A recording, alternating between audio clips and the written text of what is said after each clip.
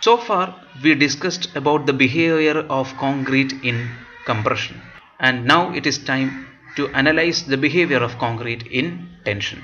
It should be borne in mind that concrete is very weak in tension. Unlike in compression, concrete is very weak in tension.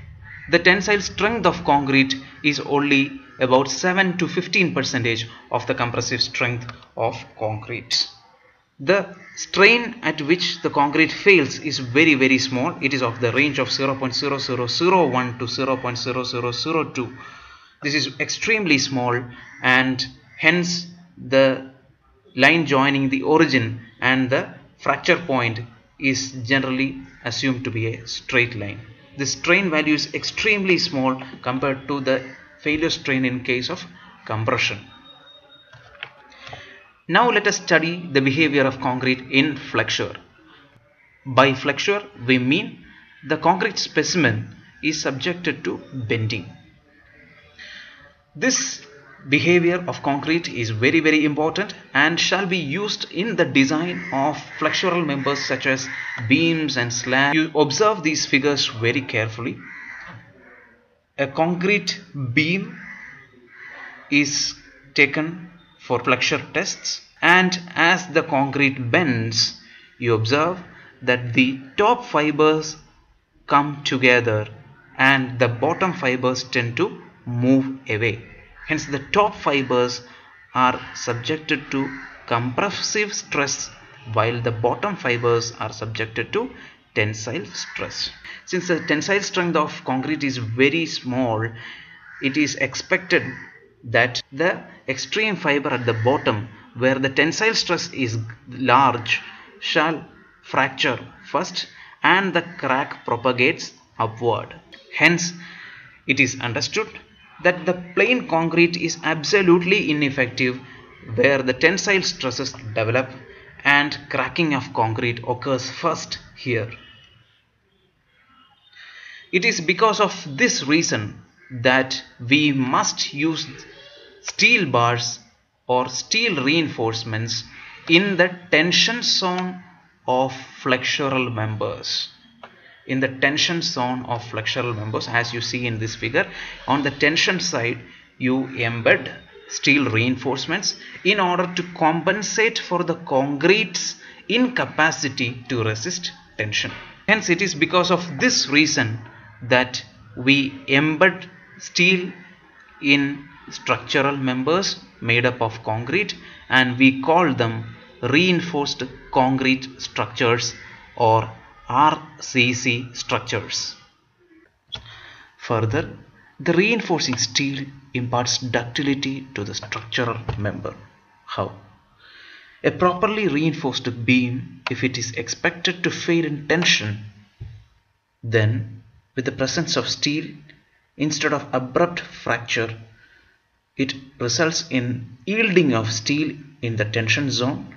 This results in large scale deflections in the structure, which gives ample warning to the user before the impending collapse. Reinforcing steel or reinforcing bars, or in short rebars.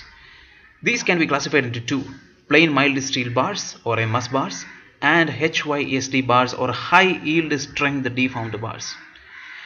Physically they can be distinguished from this figure. The first one represents the MS bars, where the surface is quite plain, there are no deformations, but the HYSD bars have a deformed surface. The plain mild steel bars are generally of the grade Fe 250. By 250 we mean the yield strength of that grade of steel is 250 megapascal. But HYSD bars are available in two grades, Fe 415 and Fe 500. The yield strength representing 415 megapascal and 500 megapascal respectively. Now let us understand the features of the two kinds of bars from the stress strain diagram. Given here is the stress strain diagram. You observe the Fe 250 bar or the plain mild steel bar.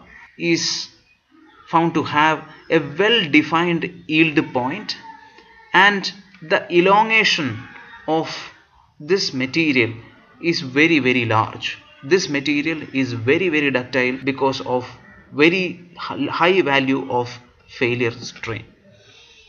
But you observe the case of Fe415 and Fe500 bars, where there is no well defined yield value. Just as we described the characteristic strength of concrete, we should describe the characteristic strength of reinforcing steel. For mild bars or Fe250 bars, the characteristic strength is taken as the yield strength of steel. And for HYSD bars or Fe415 or Fe500 bars, the characteristic strength of reinforcing steel is taken as 0.2% proof stress. So we should know what is 0.2% proof stress. This is measured as shown in this figure. The stress strain diagram of Fe415 or Fe500 grade steel is shown here, and corresponding to 0.2% strain or 0.002 strain value, you draw a line parallel to the initial portion of the stress strain diagram, which intersects at a point on the stress strain graph, and the y coordinate value or the stress value which corresponds to this point is the 0.2% proof stress.